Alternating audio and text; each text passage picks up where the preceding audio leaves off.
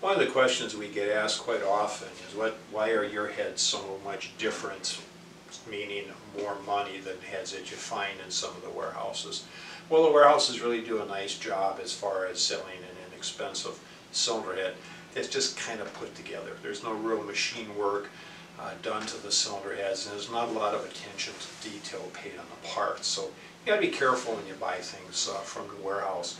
So we have a warehouse head here. Customer brought this head in. It was, I believe, it was bought from either Summit or Speedway or Jigs or whatever. And it's about a $450 head complete. And we're going to take it apart and we're going to show you how this head varies from our cylinder head. We're not going to talk about the porting work that would be done to our head to enhance your performance, 15, 20 horsepower. We're just going to talk about the mechanical aspects of the cylinder head and the parts.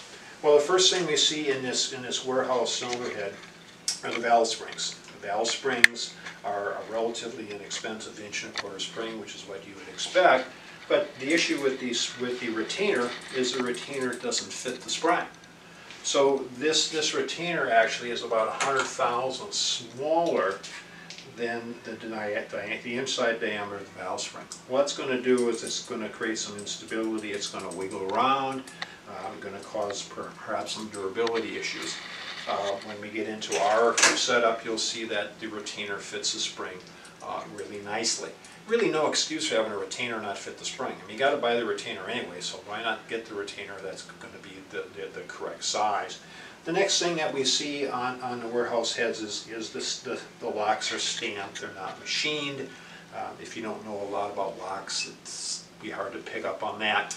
Now, the next major thing we see on the warehouse heads is that there's no spring hardened locator on the bottom of the spring. So there's nothing underneath the spring to keep the sharp edges from the dampener and the spring itself from tearing up the cylinder head. Now, this spring locates fairly well on the bottom against the chimney, but what's going to happen is as the spring rotates, it's going to start to tear up that chimney, and where do those chips go? Well, those chips are going to go into your oil.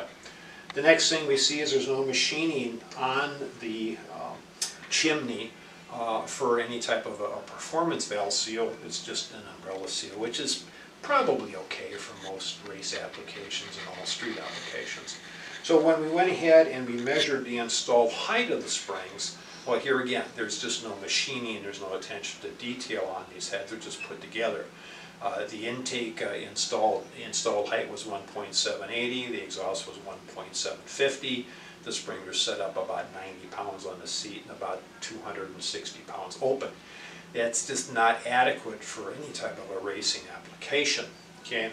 So other than the valve train items, the valves in these heads really are okay. I mean, I don't know what manufacturer they are.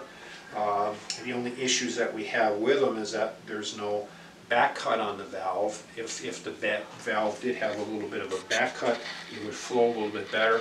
But again, there's no machining done to these heads whatsoever. The other thing I see with the valve is it is a neck down stem valve. Now, we don't use neck down stem valves. Number one, the neck down stem doesn't necessarily flow any more air. Number two, the neck down stems are illegal for some racetracks, say no neck down stems, so this could get you in a little bit of trouble. From an airflow standpoint, there is some information on our website under cylinder head resources and then technical data. There's a series of flow tests that we conducted on neck down stem valves versus non-neck down stems. And the other machining that isn't done on these particular heads is there is no valve job done to the cylinder head. So there's no machining at all, done to the valve seats. Of course, you would really expect it for that price. And the push-rod holes are not open, so you can't run guide plates on here. So if you want to run guide plates, you'd have to open those up. These come with some type of off-brand screw installed in a washer, which is fine if you don't need guide plates. And there's no surfacing done to the cylinder heads. So these things could be anywhere from 76 to 79 cc's. We really don't know. Oh, excuse me, these are the Engine Quest CA350i cylinder heads, which are real popular for a lot of tracks around the country with Soda, MCA, some other places, real popular cylinder head for us to modify. So that's about what you're going to get, you know, for your money. You're about $900 a set, I would imagine. And again, there's no machining, no attention to detail, and the parts are pretty questionable for a race application. So when we come back, we're going to go ahead and compare this particular head to one of our cylinder heads and show you what we do as far as machining on our cylinder heads.